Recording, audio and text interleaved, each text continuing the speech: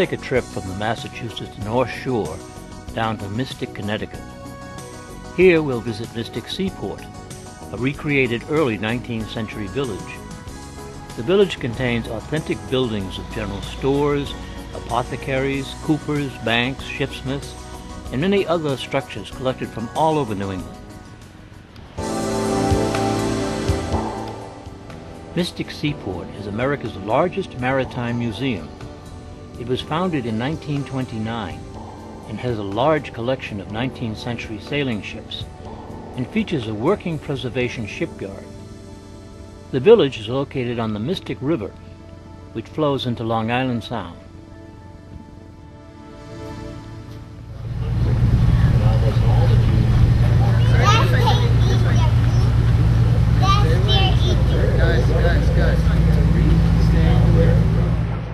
This 19th century seafaring village is comprised of dozens of real New England buildings staffed with historians, musicians, storytellers, and craftspeople.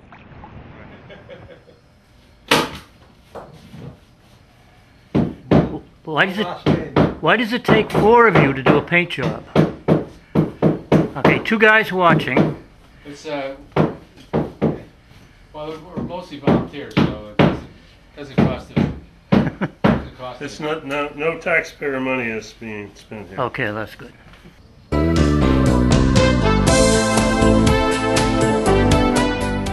The town is laid out just as it would have been in the 1800s.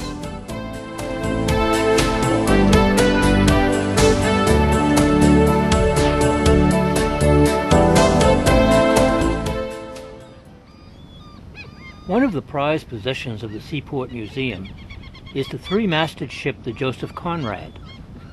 Built in 1882, the ship boasts of a figurehead not of a woman, as was the norm at the time, but of a gentleman, probably of Mr. Conrad himself.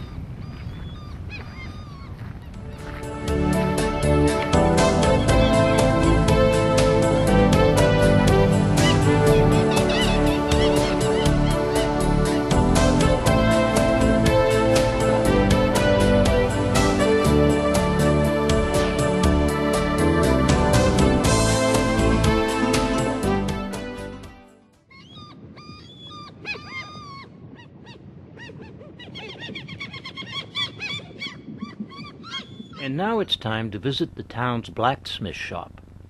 In a seaside town, the blacksmith is called a shipsmith. The James D. Briggs shop was brought here from New Bedford in 1944.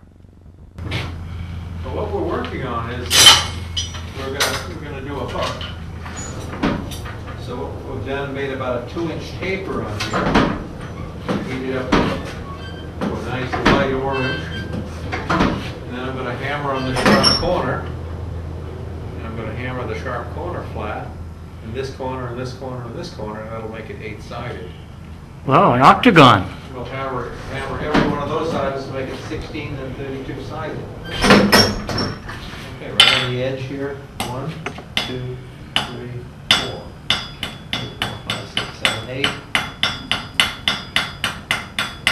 Close enough to run. 1, 2, 3, 4. 5, 6, 7, 8.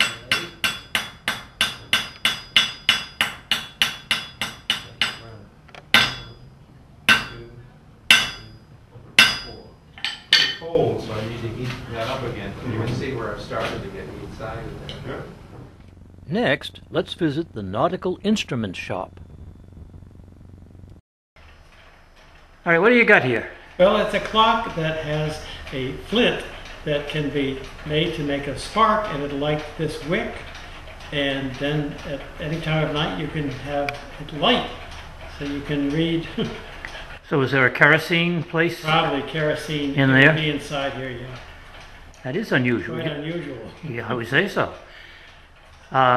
Anything else you got interesting? Well, let's see what else we have. We have this wooden works clock right here, and it's got all wooden wheels behind. You can't really see them, but All the gears are wood? yep, except for this brass piece here.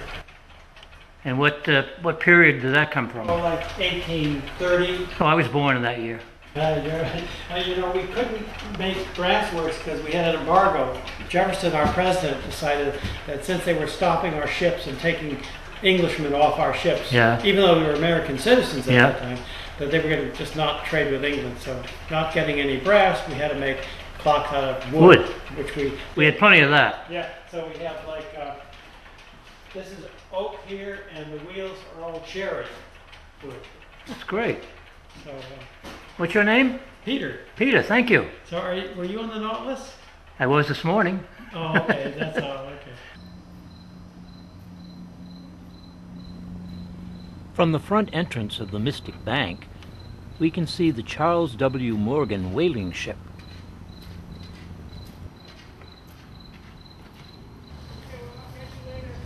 The Mystic Bank was not a bank which we use today. It was a commercial bank which offered loans and mortgages to shipping merchants. And the vault was made of granite, not to prevent burglaries, but to prevent fire from destroying customers' valuables.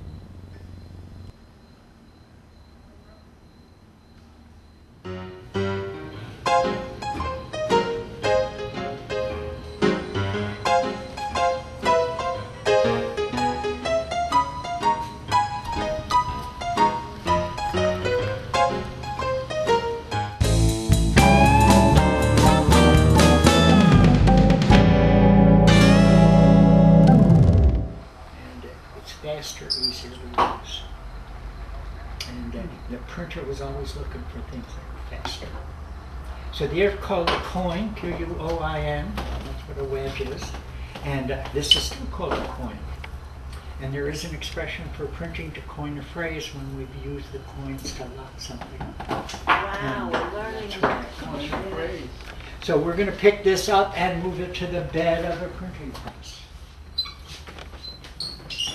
Now, you know, the first printing presses were made of wood, and they look like this.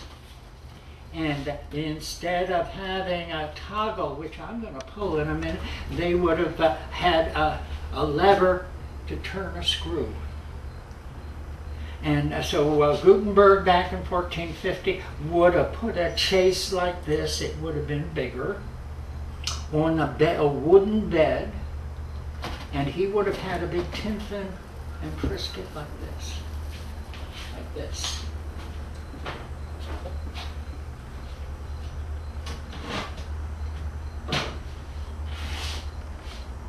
So if you go online to look for Benjamin Franklin's press, Gutenberg's press, it's going to look like this here. And your paper goes in here, this goes down to hold the paper, this goes down on the bed of the press. Now my tin fin and frisket is back there leaning against the window. It's up here like this, braces on that wood up there. But the thing is, I use this if I'm doing something small. Same principle. Paper end, this goes down to hold the paper, goes over to the print. Now instead of turning a screw, 1816, we get the toggle. And I'm going to pull this. And it's 3,000 pounds of pressure going down, not weight, pressure going down to make my print. And what killed the printing industry? Pardon me? What killed the printing industry? Well, the thing is that certainly the computer. The computer, yeah.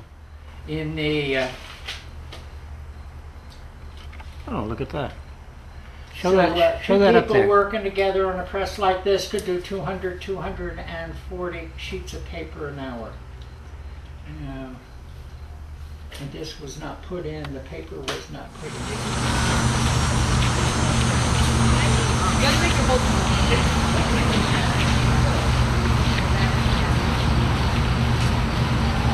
In 1889, the people of the Fishtown section of Mystic, Connecticut commissioned this chapel as a place for Sunday school and prayer meetings.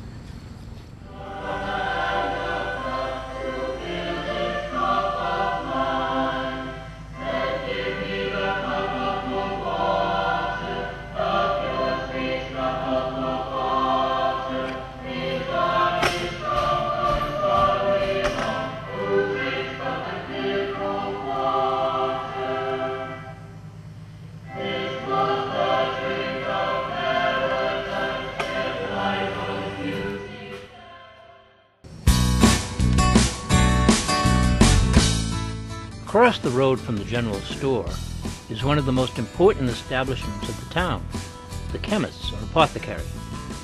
Here the ship's captain would stock up on medical supplies for the long sea journeys.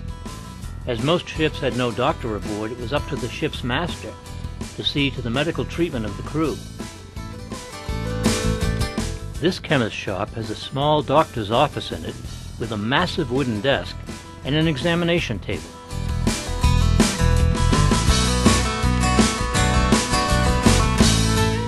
In the adjoining room was the pharmacy, containing all the equipment and medication of the 19th century. Oh, and yes, even live leeches for the cleaning of open wounds.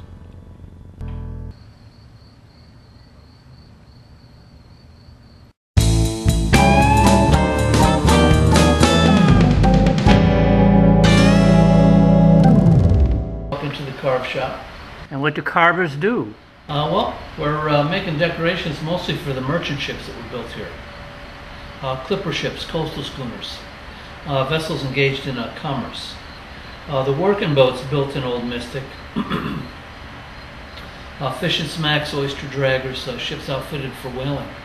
Very, very modest decoration, if anything at all. The work on those boats was pretty rough, tough, dirty, greasy, gritty work. Why get all dressed up to get all messed up? As well, the working boats, when they're out at sea, they'll gather what they can, bring it back to the dock. They've got a product they can sell right there.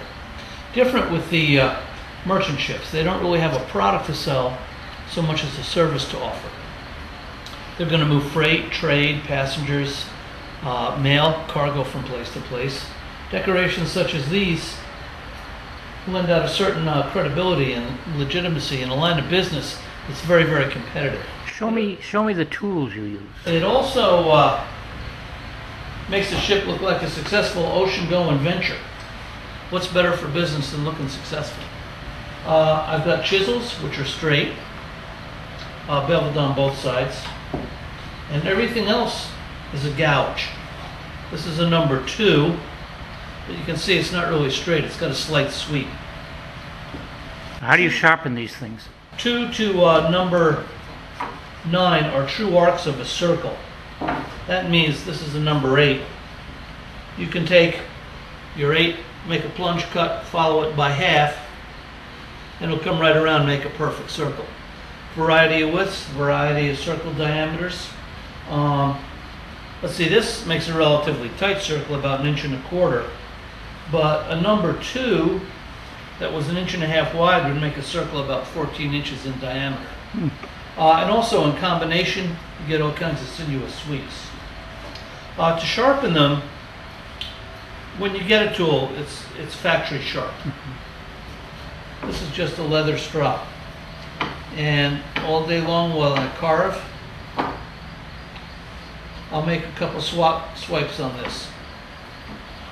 And you also have to work the inside. But it makes for a very, very sharp. Yeah. Takes a little bit of fingernail off there. It'll work fine on the wood. Thank you. Sure.